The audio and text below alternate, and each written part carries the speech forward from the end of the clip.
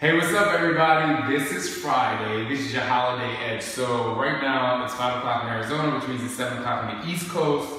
And if you don't get to do this till Saturday, that's perfect. The other thing I want you to do is challenge yourself on Saturday, if you have time, is to put all of the workouts that we've done so far, put them in a row, do all 12 minutes, and it'll be amazing for you. Today's max 30 move of the day is rope climb. We're going to do it for 1 minute, and the last 2 moves are going to be to focus on just getting extra core work, because today is all on the core, all on the floor, all about the core. Danielle's modifying. Just look to your right on the screen, and she's going to do that. So here we go. 3, 2, feet flat on the ground. You got a rope in front of you. 1, 2, 3, and act like you slide down the rope and you round your back as you go. 1, 2, 3, 4. Notice that my head is in neutral spine.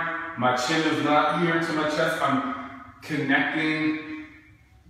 disconnecting the fist width away. 1, 2, 3, 4, slide down. Once you get the rhythm of it, you come up. 1 vertebrae at a time, keep the heels flat on the ground, and just come up. 2, 3, 4 climbs, and you slide down. Control. Okay, make sure you get up there and really use the control. Engage the core. Don't just let the pain come automatically or when it wants to. You control it.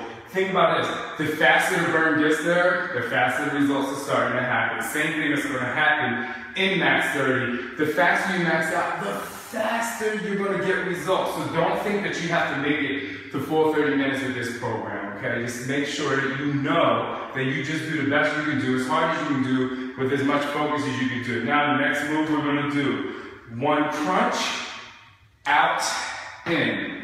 1 crunch. This isn't in max 30, this is just something to enhance your core. 1 crunch, and out, in.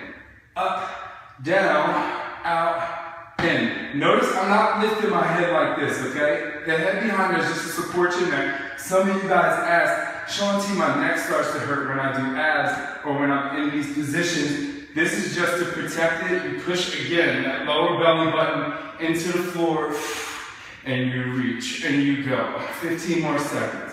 Do it at your own pace.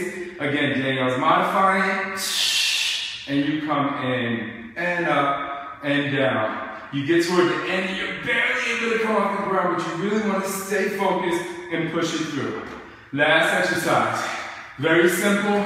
Very easy. Your head is going to stay down. You're still going to press your lower back into the floor. You just come up and tap down. It's just like kind of like you're doing a little tuck jump, but you're staying, everything is down. But the thing that's going to make this work is keeping your knees at 90 degrees. When your knees come up, you're pressing your lower back into the ground. It's work. You're going to feel it. It's going to burn like you cannot believe, but do the best that you can do. Keep working.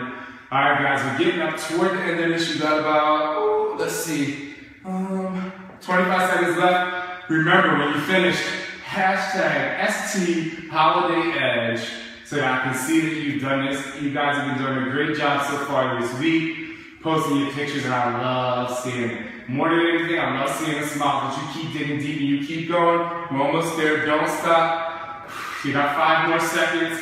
And 4, 3, 2, 1. Hey guys, just remember, do the best you can do. 3 minutes a day can make an absolute difference in your fitness routine. Keep digging deep. Me and Danielle, we got you. Peace out.